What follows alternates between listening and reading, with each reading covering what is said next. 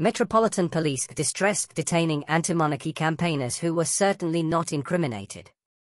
The Metropolitan Police has vented disappointment that 6 anti-royal activists from the campaign faction Republic were detained beforehand of the King's coronation.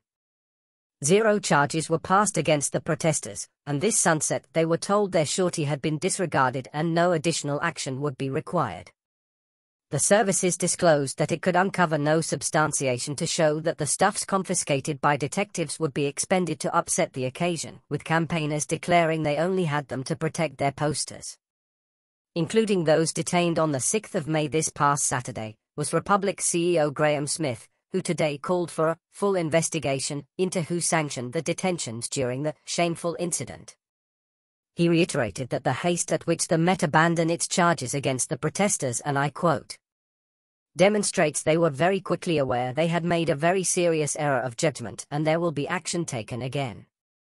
I'm obviously relieved they dropped it so quickly but very angry they even went down this road, robbing people of their liberty for absolutely no reason, he said. There was no evidence of any ability or intent to commit any offense and they simply decided to arrest us and that is outrageous.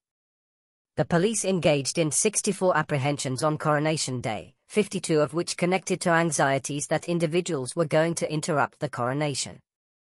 In a report announced this twilight, the Metropolitan Police said the detentions comprised to avoid a contravention of the harmony and plot to instigate a community trouble.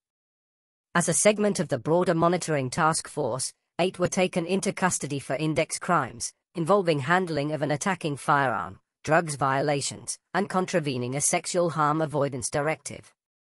The Met said it got info that campaigners were resolute to create disorder during the coronation parade, and that it pre-arranged to prevent these individuals only, adding, and I quote, any suggestion all protest was prohibited is not correct.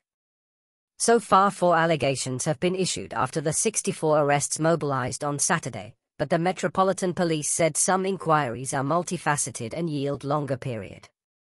Clarifying the detention of the 6 Republic participants, the police said officers observed a set of persons offloading stuffs from a car in St. Martin's Lane, Westminster, at approximately 6:40 a.m. that a.m. I quote, taking into account the information that people were seeking to seriously disrupt the event, and the significance of the security operation, officers had been briefed to be extremely vigilant and proactive, he said. They searched the vehicle and, as well as a large number of placards, found items which at the time they had reasonable grounds to believe could be used as lock-on devices. The 6 people were detained under Section 2 of the Public Order Act 2023, under the misguided feeling they were strategizing to latch onto something to disturb the succession. One man was also arrested for ownership of a knife-pointed object.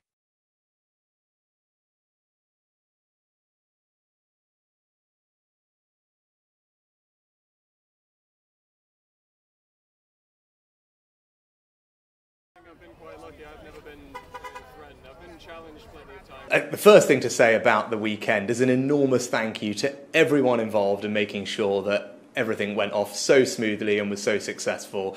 Lots of people worked incredibly hard, including the police, to make sure that that happened, and I'm very grateful to all of them, as I think everyone will be. Now, with regard to protests, what I'd say is, of course, people have the right to protest freely but peacefully, but it is also right that people have the ability to go about their day-to-day lives without facing serious disruption. And what the government has done is give the police the powers that they need to tackle instances of serious disruption to people's lives. I think that's the right thing to do, and the police will make the decisions on when they use those powers.